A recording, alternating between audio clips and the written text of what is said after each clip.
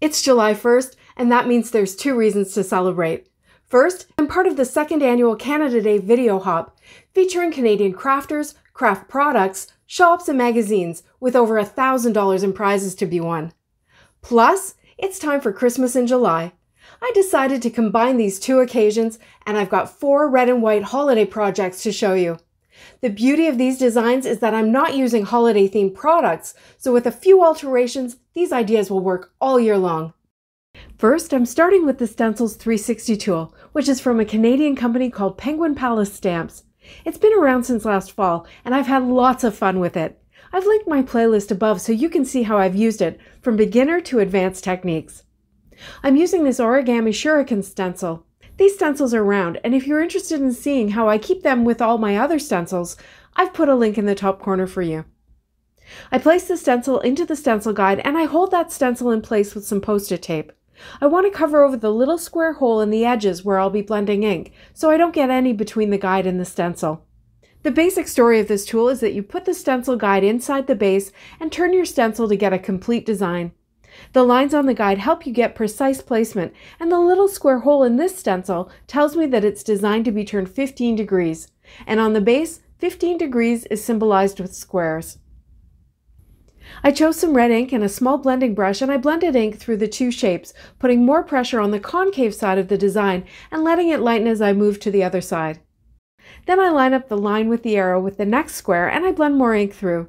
The outline versus solid squares make it easy to help you keep track if you're using more than one color. You would just skip to the next solid square until they were all done, and then change colors and do all the outline squares. But this time I'm using one color, so I blend ink through both shapes at every square, whether it's solid or outline. When I get to the end, I lift up the guide and the stencil, and here's the result.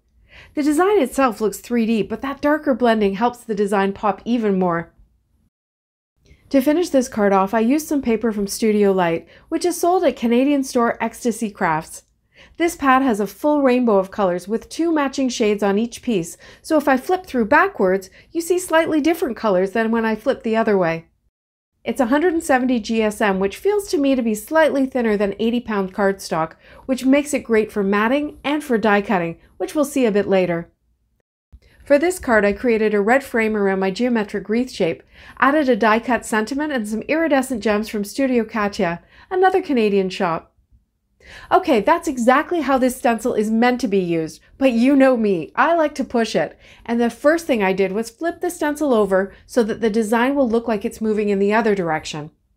And then I added some Post-it tape to the ends of the shapes, right where they bend. This will give me just the inner circle of the design. And this time I blended my red ink full strength through all of them, following those 15-degree outline and solid squares. When I'm finished, I have a smaller geometric wreath design, which is perfect for another modern-looking Christmas card. I used a circle die to cut it out, as well as to cut out the center of it. I popped it up on a 4¼ inch card base with a red frame, and then I used the same die-cut sentiment, but used the center of my wreath as the O. Okay, this time I am going to use just the solid squares as my guide, and this time I'm blending ink more heavily in the center and letting it fade out toward the edge. Again, I work my way around, and you can see how the shape looks different because I'm skipping the outline squares. And here's why I'm doing that. I take the stencil out, clean it really well because I'm going to flip it over, and I don't want any ink from the stencil landing on my card front. I line up the stencil so that the shapes are kind of facing the ones that are already on the cardstock. I tape it in place and start blending the ink through again, skipping the outline squares again and only using the solid squares as guides.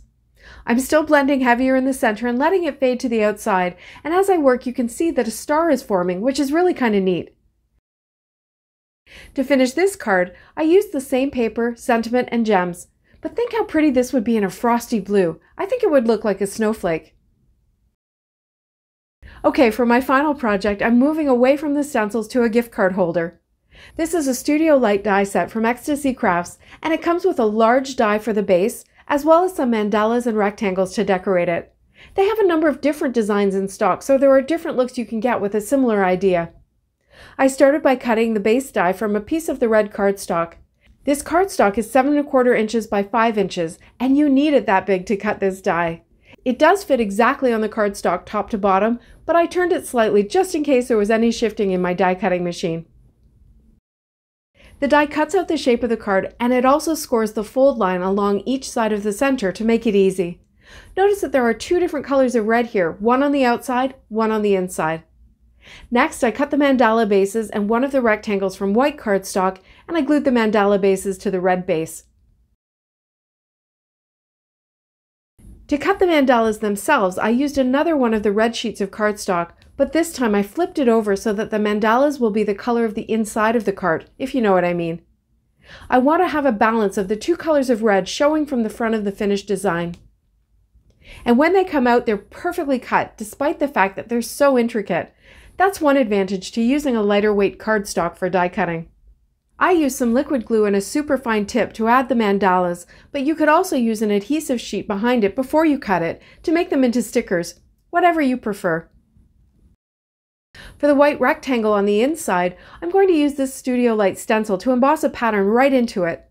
To do this, you need a rubber embossing mat and some good pressure. Take a look at your die cutting machine instructions for embossing sandwiches, and you may need to add a cardstock shim or two to get the right amount of pressure. But if you don't already know what sandwich works for you, be sure to start thin and slowly build up so you don't overload your die cutting machine. You get a look similar to an embossing folder, and you can use either the front or the back of the panel, whichever one you like better. I glued it into the card base, and now it's time to decorate the outside. I want to add some more of those iridescent jewels, and I notice when the mandalas close they overlap a bit, so I won't put a jewel in that area so it'll sit flat. To finish off, I added the same die cut sentiment from red this time, and a little Christmas star from the Studio Light die set. And now to assemble, I grab my gift card. You can use temporary glue dots to hold the card in place, but of course I couldn't find mine, so I rolled up a little piece of purple tape after I rubbed it on my clothes to get rid of some of the stick, and I used that. And now, to hold it closed, I chose some white organza ribbon from my stash. I threaded it through the holes on the sides, and I tied a double knot on the front. I find it easiest to use my reverse tweezers to hold the first knot while I tie the second layer. It's such a pretty way to receive a gift card, don't you think? Christmas in July is going to be big this year, with the Cardmaker Success Summit coming up in a couple of weeks. I have a link below where you can get your free ticket for this event and get a jump start on your holiday crafting. But first, it's time to use the link in the description below to hop to the next video in the hop. All the hop details are also in the description. Don't forget to comment for a chance to win. Thanks so much for watching. See you next time.